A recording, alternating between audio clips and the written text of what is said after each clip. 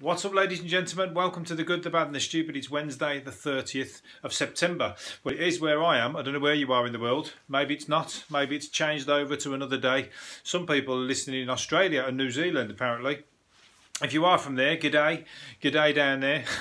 Well, it's raining here, so you probably got the nice sunshine kicking in. It's getting to summer now, isn't it, in Australia and New Zealand? Or you're still on the last bit of the winter. We're fucking pissing down outside here. You might even hear it on the pick it up on the podcast. It's not sound effects. It's not me having a piss or something like that in the toilet, making it sound like it's raining on the windows. I don't know why I said that, but yeah, you get what I mean.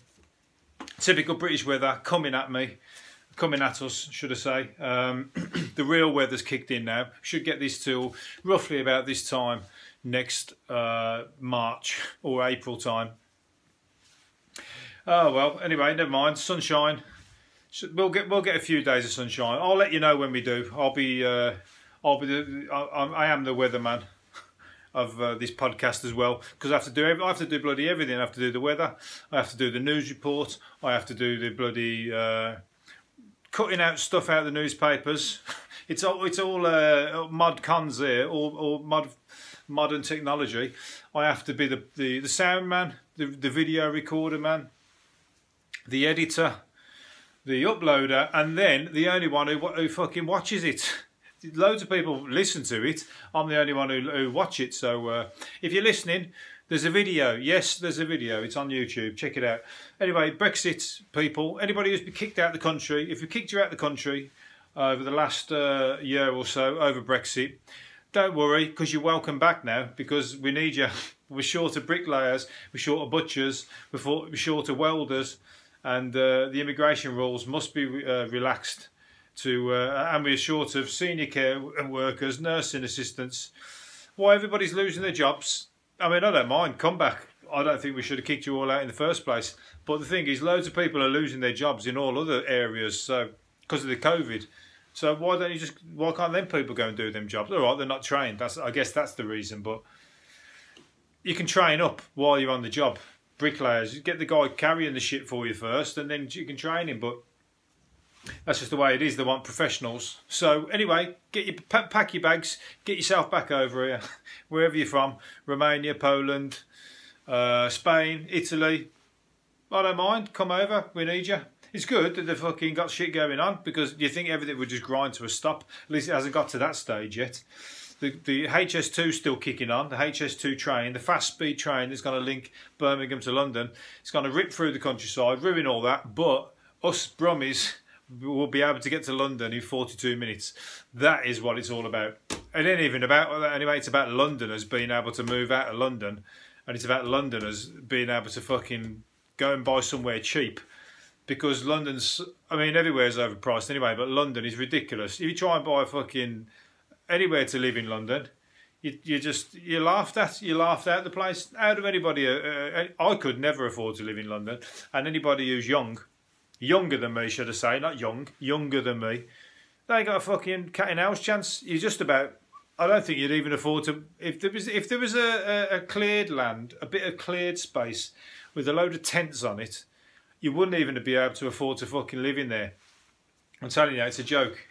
So that's what the HS2 is about, reconnecting for business and stuff. But as soon as that happens, all the Londoners will be bolting out of London, because they can live in Birmingham and they can commute back to London and probably still get to work in the same time, but have a house for a third of what they were paying in London. So makes sense, makes economical sense. Apart from when you get on the train and there's fucking no seats and you're crammed on and you're sitting on the floor, or everybody's squashed in because there's like, they won't be able to pay for it. It'll become another white elephant, so they'll have to oversell the seats, which is what they do anyway. So everybody be crammed on. Sardines. Shit, have you ever been on a rush hour train in England? It is horrible. I'll tell you what, I'm saying that, I've seen that with some of those videos of the Japanese ones. They ain't no fucking picnic either. It's just like it everywhere, and we're overpopulated, and everybody, all the rich people have got all the money, so we have to have shit railways.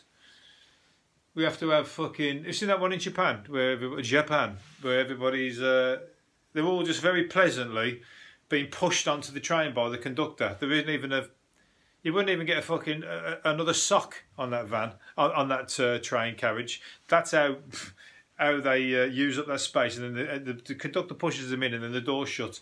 But none of them are complaining. There's nobody tutting, nobody moaning.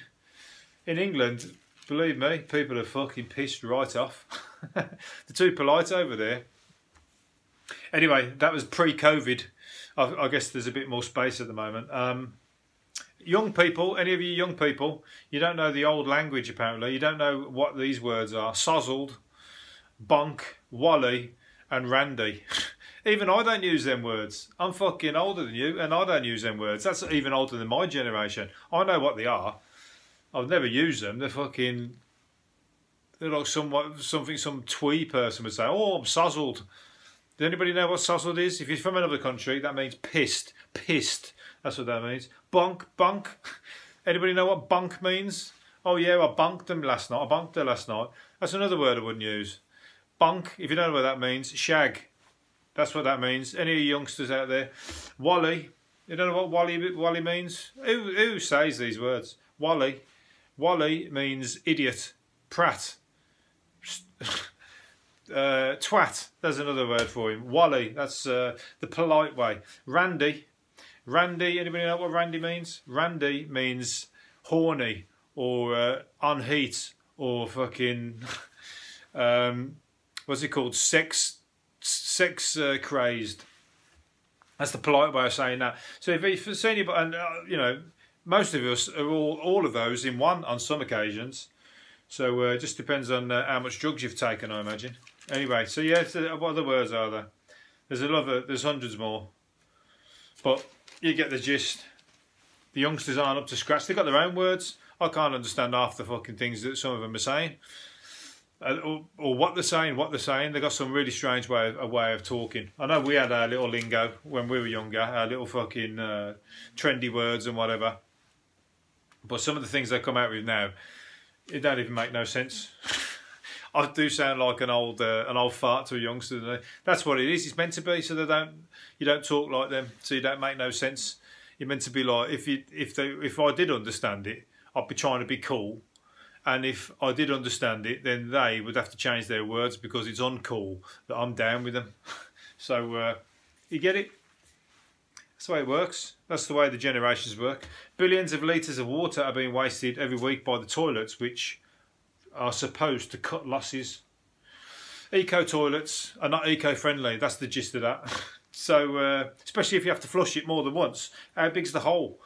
Is it not taking it down too well? Is it all floating back? You got like a few rafts, and or you're using too much toilet roll? Are you one of these fucking toilet roll wankers from the fucking supermarket buying too much toilet roll, and then you've got no room to move in your kitchen, so that you end up starting to fucking wipe your ass, like, you know, you're rubbing the skin off your ass. That's how much toilet roll you're using because you want to free up the space in the kitchen.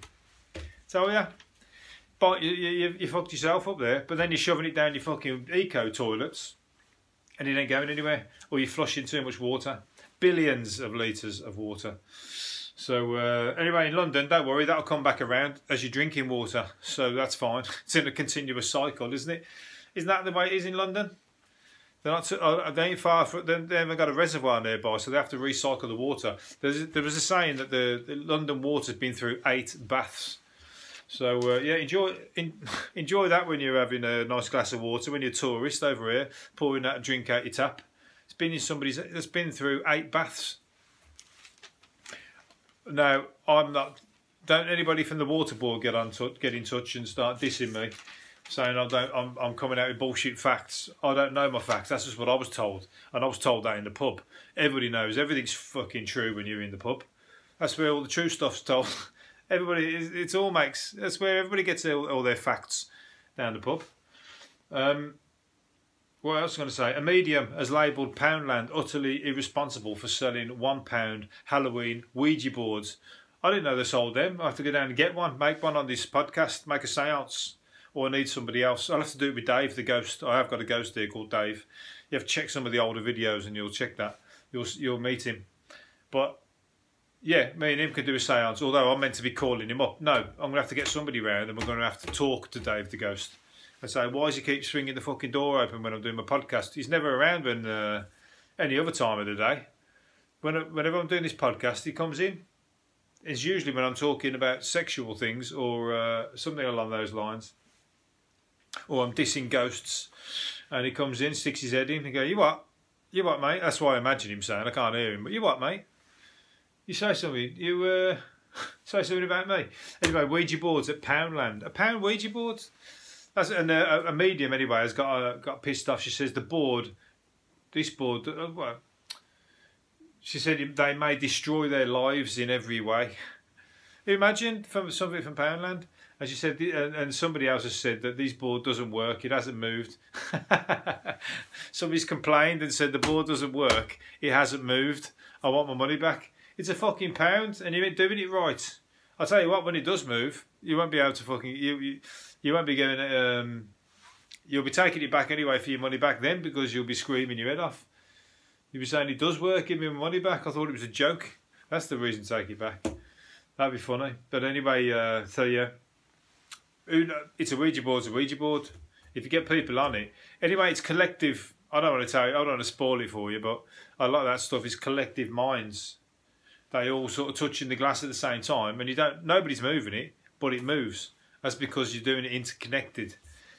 You all become one in some way or shape or form. Don't check with me. Ask Darren Brown.